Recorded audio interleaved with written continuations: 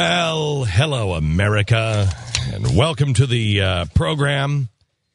There is so much to cover today just on the front page of theblaze.com that I don't even know where to start. Do we have Mike Rowe on today? What time is Mike going to be on? We're targeting hour 3. I don't know if it's confirmed yet, though. Okay, put him on at the top of the hour 3 if we can get him. Mm-hmm. He's out west, right? That's right. He's out west, so he's like, I'm sleepy. Come on, man. There's a sewer calling your name. But Mike Rowe didn't mince any words when he published an open letter defending his appearance on this broadcast. Mike Rowe is the guy who did Dirty Jobs and so much more. He's a wildly accomplished man and a good, decent man. And he was on our program, and we got along fine. He's also been on Bill Maher.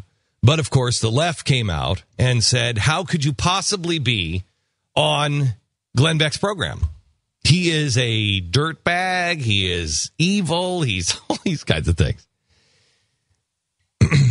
Mike responded on his Facebook page. And if you haven't read his Facebook page and the other people that are responding as well, it's pretty remarkable.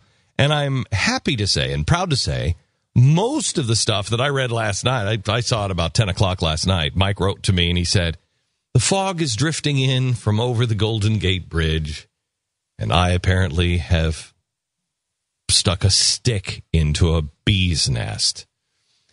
Good. So I got online and I started reading them.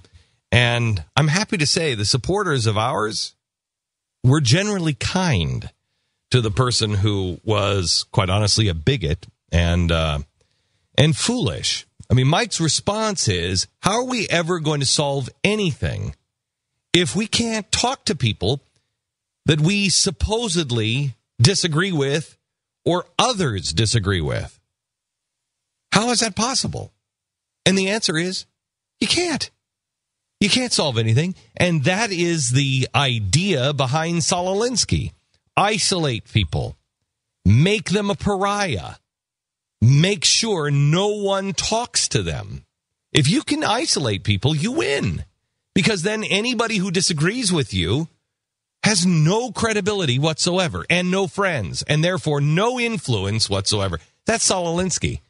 And it's not America. It's just not America. You know, not once did I say to Mike Rowe, how could you possibly go on Bill Maher? I didn't say that to him. That's his business.